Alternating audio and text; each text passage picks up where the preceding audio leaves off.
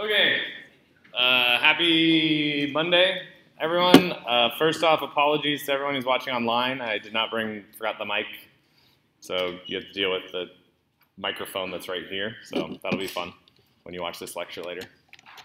Let's see, midterm next Monday. Practice, you did not require a response, but thanks. Let's see, you'll get your midterms back before then, sometime this week, and then there'll be a practice midterm out later this week, but we need to cover Lambda Calculus stuff so I can give you a practice midterm that actually makes sense. Any questions? Project 5's up. Go, go, go. All right. Cool. Okay, so we are going over Lambda Calculus. So what we're trying to do right now is to build up some intuition on what does a Lambda expression mean? What does something written in Lambda Calculus actually mean? So we saw that what we have here is this lambda x dot plus x1. So if you were to disambiguate this, where would you put parentheses? Somebody give me one set of parentheses.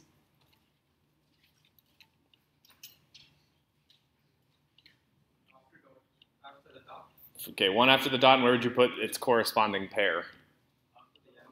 After the one, right? So our first rule is anything from a dot tries to extend as far to the right as possible. Great. What about the next one? Plus an x. Yeah, there should be parentheses after plus an x if we want to be completely unambiguous. Cool. But the whole beauty of having these disambiguation rules is we don't have to do that explicitly, right? When we see a lambda expression that is lambda x dot plus x1, we know exactly how that goes.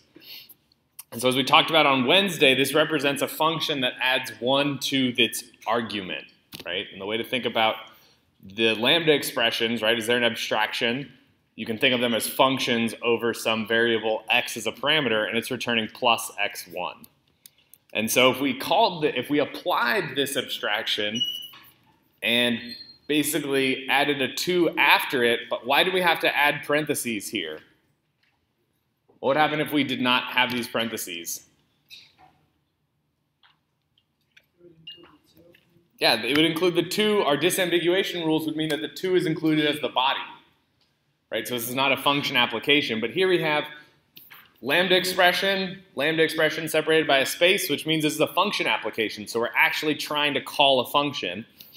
And when we do that, we're essentially going to replace in the body the x with 2.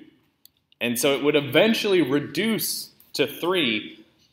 But as we've seen, okay, if we're trying to think about lambda abstractions, if we're trying to think about abstractions as functions, right, this lambda x dot plus x1,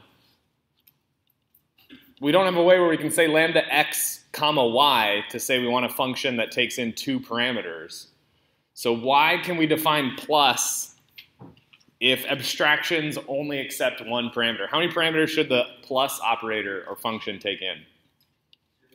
2, right? It should take in 2 parameters and return 1 thing. So it turns out the result is, we're not going to prove this or anything.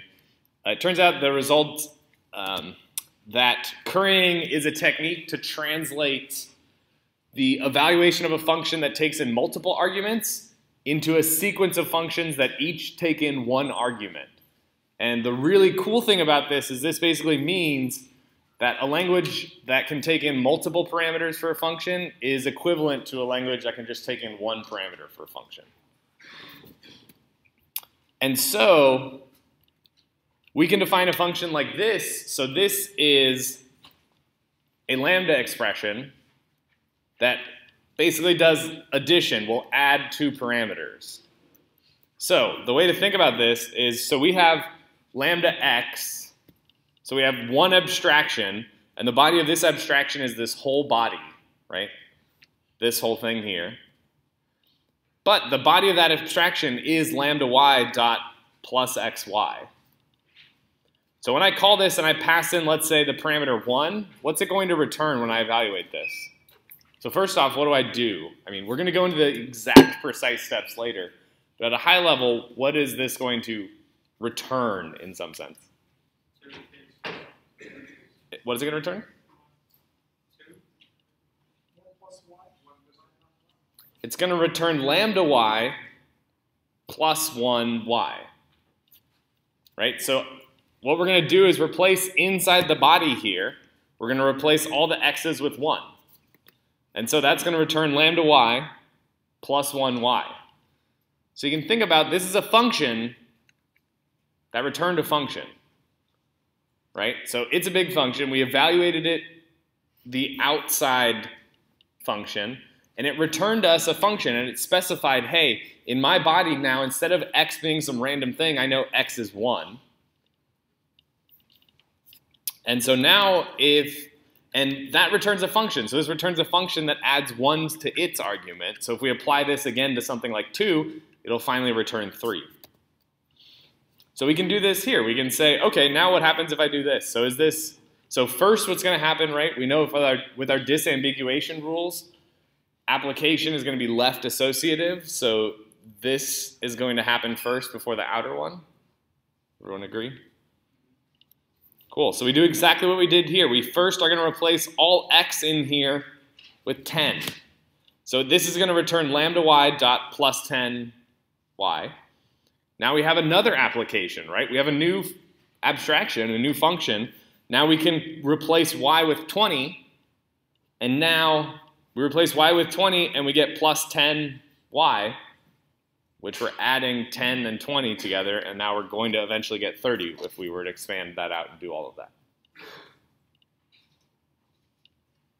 So, super cool way to think about it. So instead of thinking about one function or one abstraction that takes in multiple parameters, we're essentially going to have nested functions like this.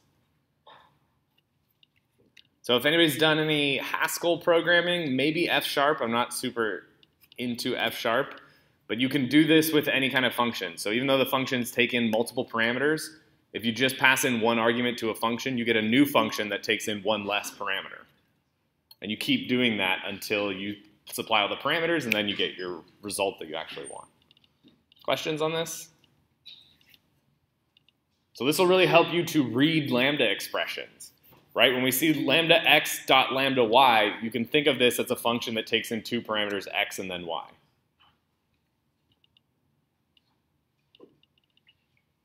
This will become more clear as we go through more examples and start cranking through how to actually do these.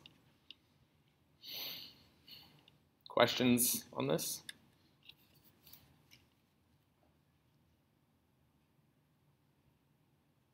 Cool, currying, it's awesome.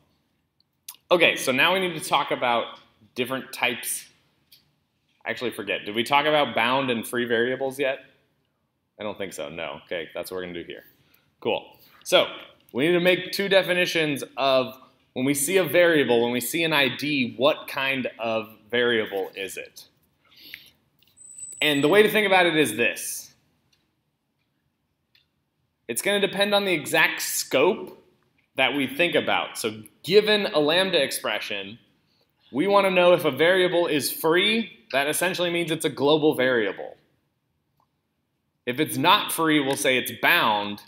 And that means it's basically, it maps to an argument of a function.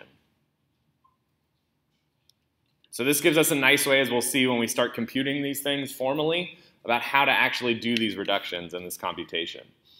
But for right now, we're saying a variable is free if it does not appear within the body of an abstraction, so it's not within the body of an abstraction with that has a meta variable of the same name. So, is x free in the lambda expression lambda x dot xyz? Why not? Yeah, so it appears within the body of an abstraction that has the meta variable of the same name. Right? So if you think of this as a function, you can think of x as essentially a local variable, right? It is bound to the parameter of a function. I mean, local variable maybe is not the right way, but it is the parameter of this function. What about y? Yeah, right? So y is free. Y could be anything, right? X always, in this thing, x always has to refer to that parameter. It's not going to change. X always refers to that parameter, but Y is what they're called free. What about this?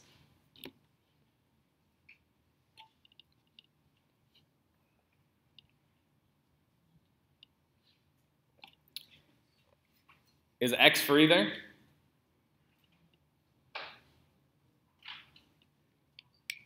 Can be. What does the definition of free variable say?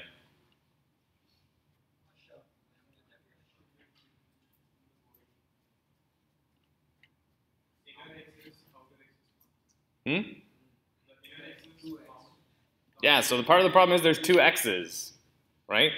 There's an inner x inside here. Is this x free? No, this x is a bound x. Is this x free? Yes. Right? So this x is inside the body of an abstraction that has a meta variable of the same name. This x is not inside that body, and it's not inside the body of any abstraction, and so therefore that x is free. So if you had to do something like circle or identify free variables, you would circle this x on the right, but not this x on the left. And depending on what 1 is, right? We don't actually know what 1 is, so maybe there's some free variables in there. What about z?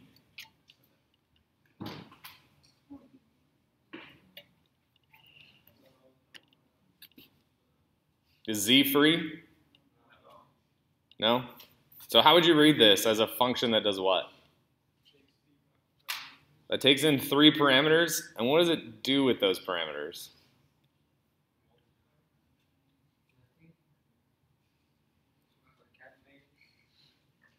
Yeah, kind of. So you think of x is the leftmost, so that's going to be the first parameter. The second parameter is going to be y, and the third parameter is going to be z. So you can think of all it does is rearrange the order of those 3. Right? It was x, y, z, and that's going to flip it and do z, y, then x. So it's actually just a cool way of kind of moving things around. Cool. What about this? Is x free in here? You mean moving things around in the context of a list? Like there are list elements and we're building a list of 3 things and we reverse the order? I mean, here, let's look at this. Sorry, and I also don't have my handy-dandy drawing thing, so we'll have to go with this. What I mean is if we have this as a lambda expression, and let's say we also have after this, let's say 1, 2, and 3. Well, it's kind of tricky, but let's say we first apply it to 1, and that'll return, let's say, this with a 1 here, and then I apply it to 2, and that'll return the middle with a 2 here, and then I apply this to 3, then it'll do 3, 2, 1. So even though the parameters were in order 1, 2, 3, right? The end result is 3, 2, 1, what it's going to return. Now, whatever those things do, we don't know, right? They could be any arbitrary functions or nothing. They could just be variables. But we know that they're going to happen in that order. So if you think about it, if you wrote it like this, 1, 2, 3, right? The 1 and the 2 are grouped together first. Well, actually, technically, it'd be like this. Like this, and then this, and then this. But when we return something that looks like this. So I've kind of shuffled those orders around. Anyways, yes? Kind of unrelated-ish, but if you were to have parenthesized 1, 2, and 3, would that have simply replaced the x entirely? Yes, good question. So if I had done, which is why I didn't do that at first. But if I had done like this, 1, 2, 3, which we know is actually like this, right? So if I had done this, now I'm replacing in this body x with my first parameter, which is 1, 2, 3.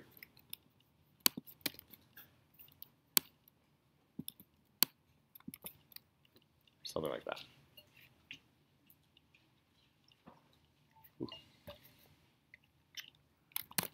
Cool. Okay, so back to our original question, is x free in this lambda expression? And we can see that the light's working. It's no longer blue. That's nice.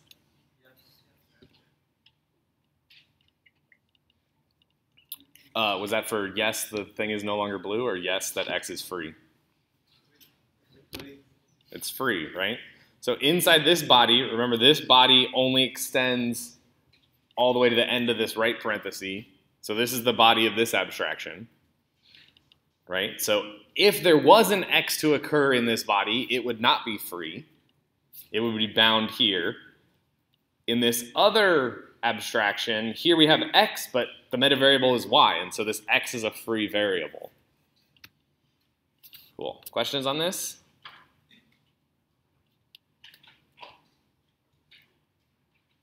Free variables? Yes? That's the input, right? That lambda y dot y x is being taken in, that is beta everything that is here in x. Yeah, so if we were to reduce this, right? So the question is, A, is this a valid lambda expression? Does this correspond to our syntax for lambda expressions? Yes. Right? Then the next question is, okay, what type is it? It's an as we'll see, it's an application, and the thing on the left of the application is an abstraction, which means we can reduce it as we saw. We haven't gone through what exactly those steps are. But yeah, what we would do is we would return z foo. So this x, because it's not used anywhere, basically consumes this argument, gets rid of it, and then we have z foo as the return here. Cool. All right. So the rules, so what we're going to do is we're going to go through, and just like we had rules for syntax of the different types of cases, right? We want to be exhaustive when we have a definition of what does it actually mean to be a free variable. And as we'll see, these are going to mirror very similarly to our rules of our syntax. So x is free in some lambda expression e if x is equal to e, right? So if we just have the expression x, we know that x is free, right? It's not in any abstraction. We know that x by itself is free. Agree? So what about the case where the expression is a lambda, is an abstraction, but the abstraction variable is not y, or is not the same thing as the variable we're interested in? So let's say this expression is in the form lambda y dot e1, where e1 is the body of this abstraction. So x will be free if x is free in e1. So what does this in essence say that we can do? Yeah, if the meta variable isn't the same name, we just ignore and return whatever the body says. So this would be if e1 is x, then we know from here e1, x is free. And so we know that because this is lambda y, that doesn't change anything, right? Because we're not bound, x is still free no matter, well, if this meta variable is not the same thing as x. But it could be anything, right? Any meta variable name, just as long as it's not the same thing as x. Cool? So then what's the other case in this? If it's equal to x, well, okay. Damn. All right, but if it is equal to x, then what should the answer be? Not free, right? It can't be free because there's a lambda x. But here we're defining when x is free, right? So, oh, yeah, so we have the different cases. We have application, right? So a lambda expression could be e1 space e2. Does that affect our free variable decisions?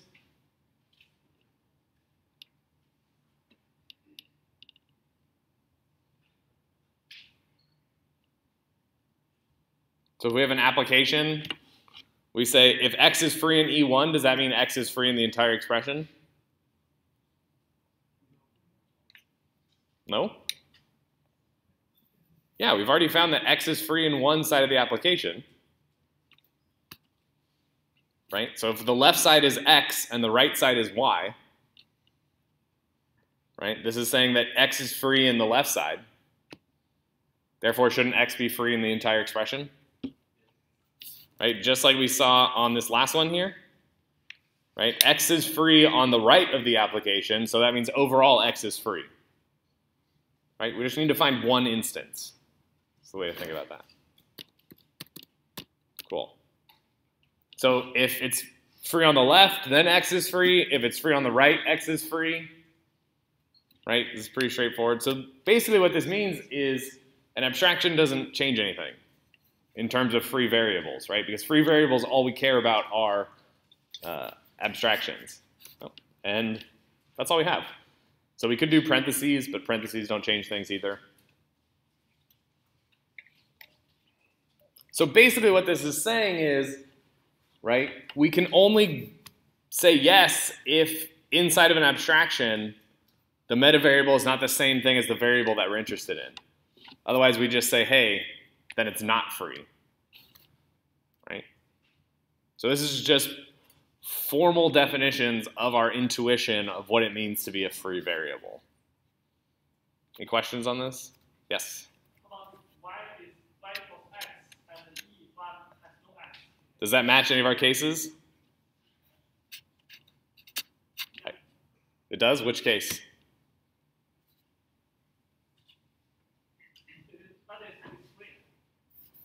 If it's lambda x dot something?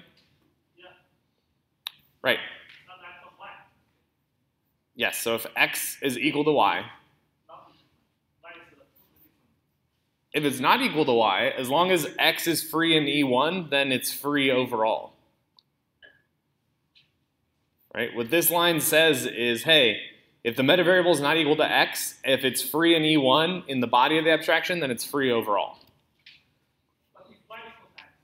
If y equals x, does that match any of these cases? No, so it's not. So what we're defining here is when x is free. So we'd go through all these things and say, okay, the expression is not x, the expression is not lambda x dot E1, the expression is not an application, and so it'd be false. But the last case you say is free. In this case, if it's exactly x. So the question is,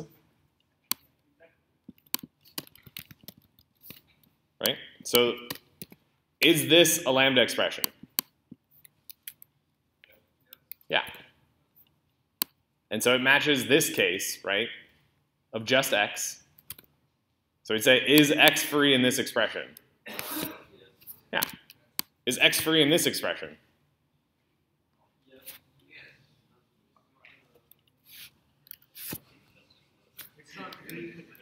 No, it doesn't exist, right? It's not free. There is no free x. There's no free x. There's no bound x, right? And so that's because it doesn't match any of these conditions. We'd say, no, it doesn't match any of these conditions, right? This is the case where it's just an ID and it's exactly what we're looking for. Is there a third category? Free, bound, we don't care? I don't care. I don't know. No. So what the second rule basically says is, hey, if there's a lambda x in here, then I don't care x, y, z, a, b, b, c. I don't care about what's in this body. I know this is not, x cannot be free in here, right? Because there's a meta variable of the name x. It's not possible for that to be in there. But if this is part of an abstraction, or if this is part of an application, then yeah, I have a free x here. This x here is free.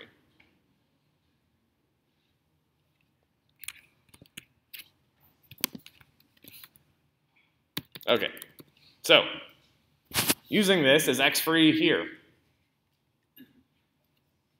Yeah, and we could break this down by each of the rules, and eventually we get to an x that is not inside of an abstraction, and we'd say yes. What about in this? And this? Oh. No, right? This is in the body of the abstraction, so we never go into that abstraction. Cool. All right. So, combinators. Basically, this is a way for us to talk about essentially functions.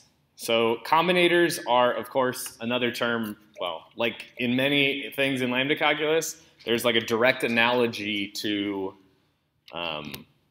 programming terms, the way I think about it. So a combinator is a function, or is, okay, the technical definition, it's an, is that right? Yeah. Expression is a combinator if it does not have any free variables. So that means no variables are free. So you can think of it as a function definition that does what? Returns a scalar, or you're passing integers, but it uses everything. So what is the free variable analogy to regular functions in programming languages? Or not programs, regular programs. Global variables. So if you define a function with no global variables, then what is it? I mean, there's not a specific term for it, but how would you, it's actually more of a mathematical function, right? Its output is only ever based on its input, right? And actually, hopefully some of you have learned maybe that lesson in a painful way. The more you can minimize your usage of global variables, the easier it is to reason about your own programs, right? Because you don't have to worry about some function over here modifying some global variable in a weird way that over here then breaks your code in two completely unrelated areas. If every function is just return something based on its input, then it becomes a lot easier to test each function in isolation. And so you can be sure that each function actually works. This is something you should think about a lot more and try to apply to your own programming. So in lambda calculus, we have a way to talk about this because we define free variables.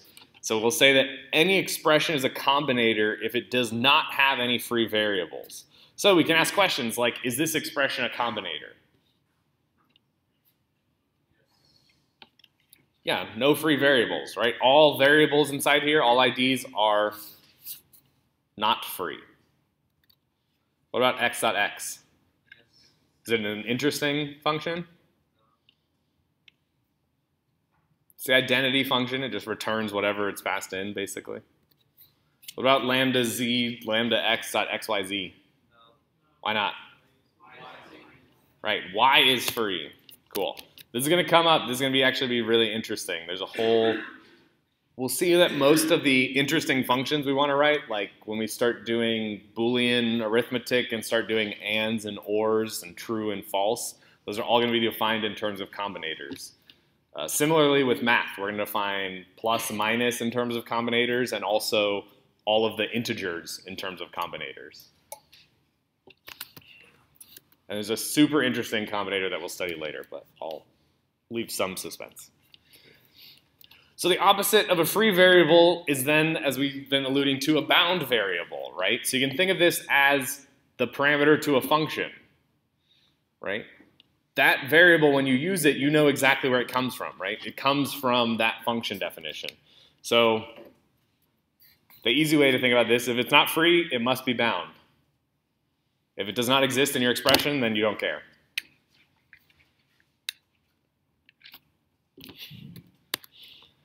The question, though, is just like scoping rules, right? When we talked about scoping rules, we always wanted to say, okay, we see that this variable is used. What declaration does it map to? And so that's the question we also want to ask here is, it's bound by what abstraction? So we know that this variable is bound. It means it must be the parameter to some function. But which function is it? So what would be, so let's say we have a case of, man, this copy paste is awesome. Okay.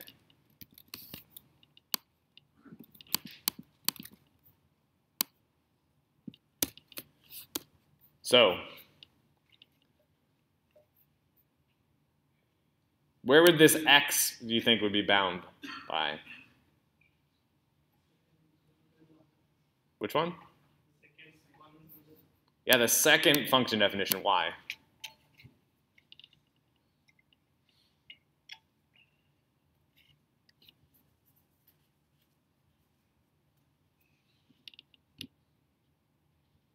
Why is that natural? What? Whatever comes to the dot, we club it together. They don't make it as long as possible. Maybe. So where's this x bound to? The outer x, and this x is bound where? Here, right? So what about scoping rules? Does this have any analog to scoping rules? What about scoping rules?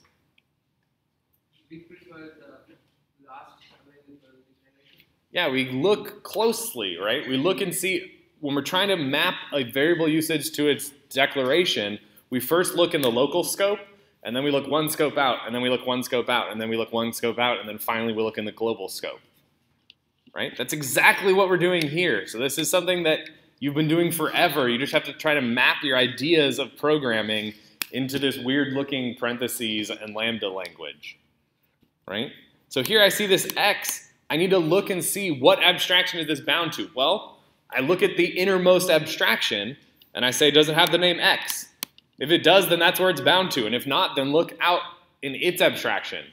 Is that named x? If not, keep looking out until, if I find one, then that's the abstraction. Otherwise, I say it's not bound variable. It's a free variable. So if I change this to y, right, now which x is this bound to? Is it a free variable or a bound? It's bound, right? This x is bound here. Cool. So now going back to our building up our intuition about what these things actually mean. If I put 1 in here and I wanted to try to reduce this, what happens? What does this return?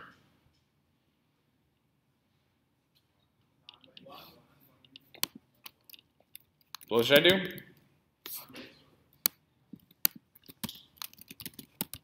Like this?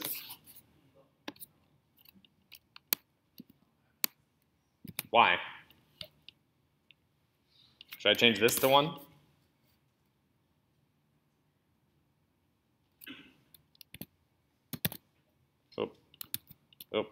Yeah. Right? So remember what we talked about informally was, hey, let's replace every x inside the body with this parameter. Right? But really that's why we were talking about it imprecisely, right? Because we haven't developed the language to talk about it very precisely. We don't want to replace every instance of x in here. What do we want to replace?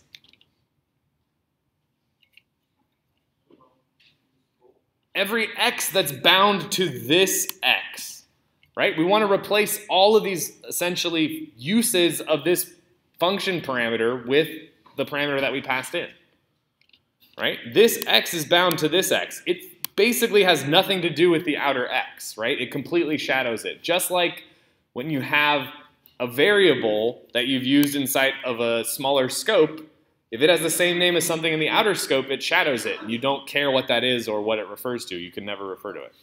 Yes? So the inner x is free with respect to the outer lambda x. So do we care about that? I wouldn't phrase it like that. We'll see exactly the way to think about it is if you take off one layer of this abstraction of this outer x, so if I look at just the body by itself, are there any free x's in this? Yeah, there's a free x. So we replace all the free x's with the parameter. Right? And you got to think, it's actually a very cool way to define it because all the free x, if you essentially strip off, so now are there any free x's? No. So it's kind of cool. If I strip off this function definition by 1, now any free x's in here must have been bound to the outermost x. And so I'm going to replace all of those free x's with 1, with whatever the parameter is. Does that make sense?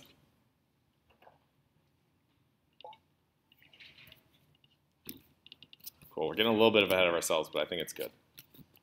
So this is what we're looking at. We want to define. Remember, free variables are really easy. You just say, yes, they don't refer to anything. They're free. Right? But once you're bound to an abstraction, you want to know which function are you bound to, right? Which function metavariable are you bound to? So just like before, we now have rules to do that. And this is exactly what this says. So this is going to be just what we talked about right now with essentially stripping out the body of the abstraction and asking who's free. This is the same logic here. So we say if an occurrence of x is free in some lambda expression, so there's an expression, you have a free x in there, then if you throw a lambda x around it, it's going to be bound to that lambda x.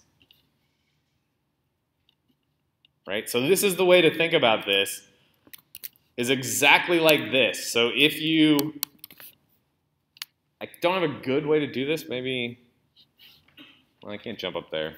Maybe I can. But basically the idea is if you have an abstraction, if you take away this outermost, what is this so much? If you take away the outermost abstraction, any free x's are bound to that lambda expression. Just like here, if I take any x, y, z, right? X, y, and z are both free. But if I put a lambda y around this, then now y is bound, and it's bound to this abstraction. Now, is there a lambda y that is free in this whole expression? No. Therefore, if I add a lambda y dot y here, this y is not bound to the outer y, it's bound to the inner y, because it was not free. Does that make sense? What is free inside here?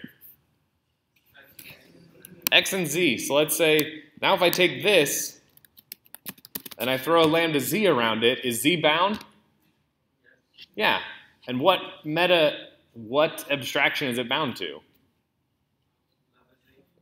This one, right? Z is no longer bound. So if I throw now a lambda z around there, that z is not bound here, it's bound to the inner z.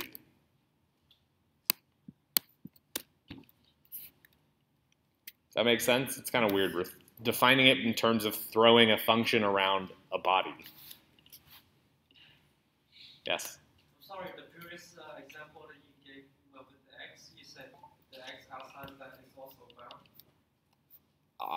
What example? Which example? Like the one right above it. This one right here? No, the x. This? Yeah.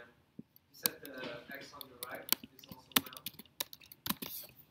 Yeah, so the idea is inside here, so we want to, so if we take this by itself, right? Yes. We say, are there any free x's? Yes. Yes. Then if we put a lambda x around that expression, then where is that free x bound? To this abstraction that we just made.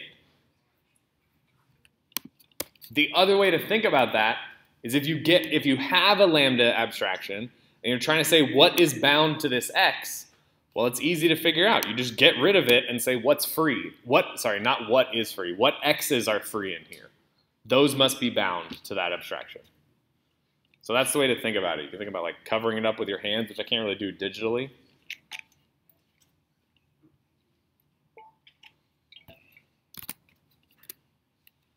Cool. Okay, so this is saying that if we have an x,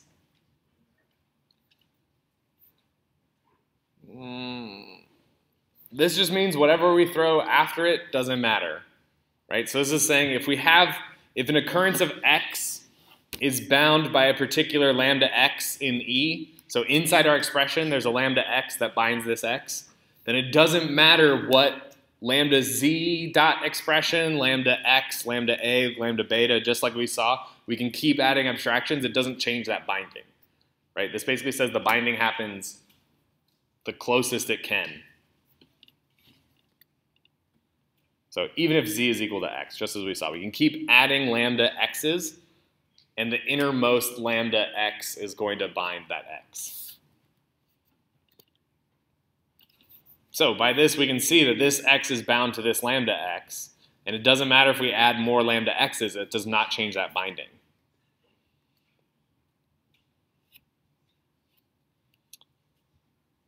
And this just says that if we have function application, E1, E2, E2, E1, it doesn't change things, right? All we care about is function abstractions. let's go through some examples. So, what's bound to what? So what is this x bound to? This x. What about this x? This y? Here? This x is bound here? Here? What about this y? The lambda y? What about this z? Free? What about this y? Lambda y? What about this x? To this x? What about this x? And the y? Also free. Cool. So all the, let's see if this is right. All the free variables should be underlined. All the bold variables refer to the same x, and all the italicized variables refer to the same y. I think that's what you said. Let's say it is. So in that example, x, y, and z all are free, right? X is a free variable in this expression, y is a free variable, and z is a free variable, exactly. The question is which one, right? I mean, that's another thing. We have E1 and E2, if x is free, E2 Yes, is free. as long as it's free anywhere. When asking is x free in this lambda expression, you just need one. But if I said is this x free, the answer would clearly be no. Okay, so this x is bound where? This outer x, the y is bound here. What about this x? Free. And this z? Lambda z. Cool. All right, I think, what do we have here? What about, so this x? Outer, this x, that's the meta variable, this x. Inner, what about the z? Free. All right, cool. Sweet. Okay. So now we're starting to get a feel for how to call functions, but there'll be some, as we're doing these substitutions, we haven't got there, but there are definite ways where we can mess up substitution. So to actually, let's start to think about that, because I think that'll make things easier. So let's say I have, okay, is it going to be confusing to have all these? Yeah, sure. Let me say we have lambda y in here, and then we have xy, something like this. Cool. So pretty easy function, right? So let's say my parameters are 1, no, let's say they are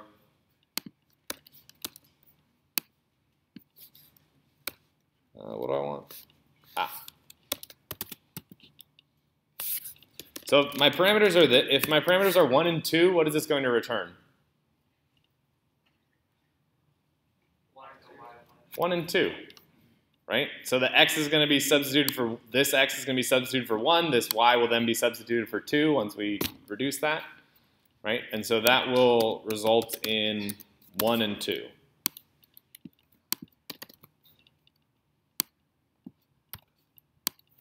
So by that same logic, what should this give us? Yx. What does it give us? So let's substitute just like we've been talking about. We're going to substitute this x for what? The y. And so we're going to return this, substituting that x for y. Oops.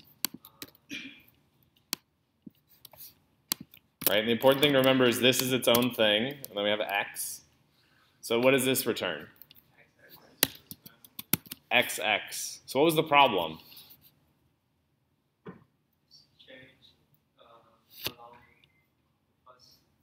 Yeah, so with this y, what is this y? Is it free? Is it bound? What about this y? And then when I substitute and change this x for here, what happens now to this y? It's bound. It's no longer free, right? It used to be free, but now we stuck it in there, and because there's this abstraction around y, and it's just that we happen to be using the same names, now we've messed everything up, right? So this is why we start off with that really simple intuition about, yeah, you just substitute things in there, but the reality is a bit more complicated. And so to help us deal with this, I want you to think about what's the difference between these two things.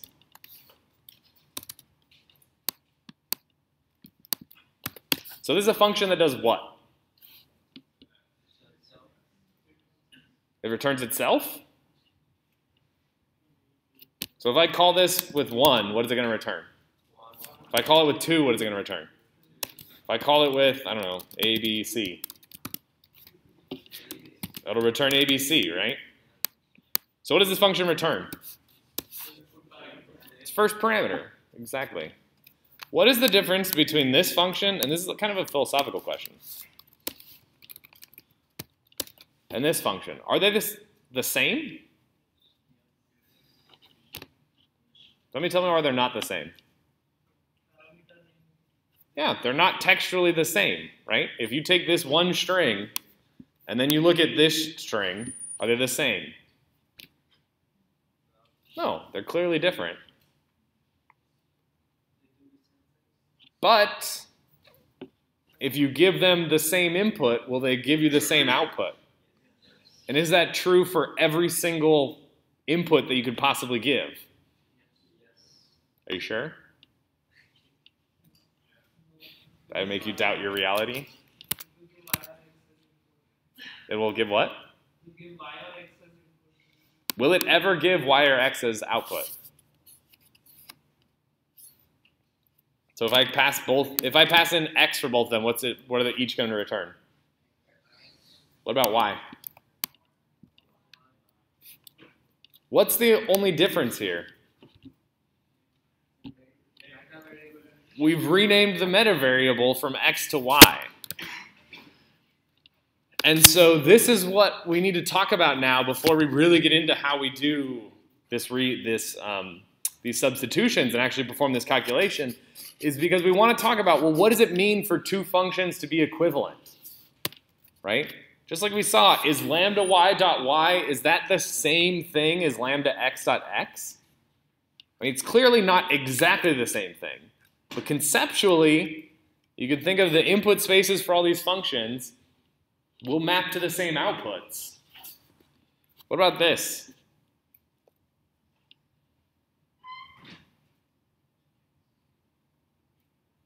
Lambda x dot xy and lambda y dot yx.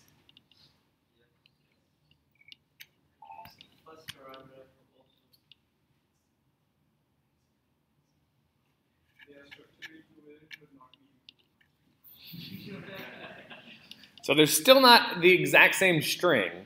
So what was changed? So was the function parameters renamed? The meta variable? Like in the first example? Yes. But are they the same function? So you're shaking your head, why? They have different free variables, right? They each refer to different global variables, right? So if you passed in, let's say,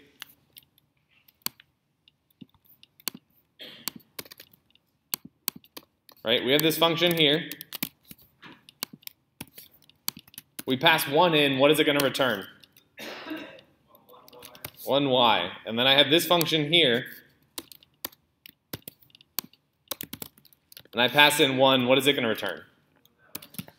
Is 1y and 1x the same thing?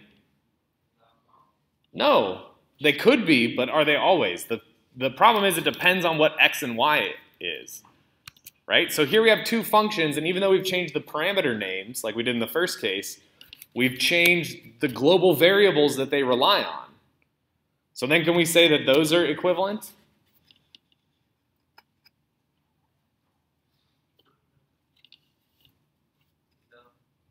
Why no?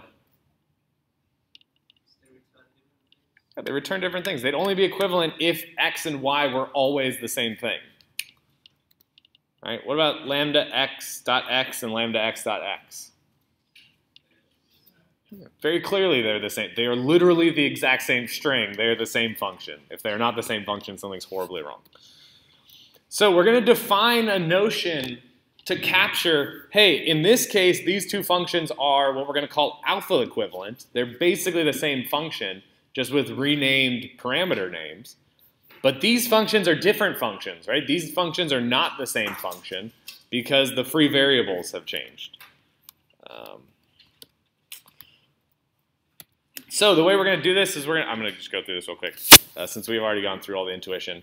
We're going to use this equal and the alpha operator. So we're going to say these two lambda expressions are alpha equivalent if we can replace all the meta variables of one and get the other. But we need a way to say that, to replace all the meta variables of one and get another. So we need a way to rename variables in an expression. So we're going to see that we have to do that, and we'll see that on Wednesday.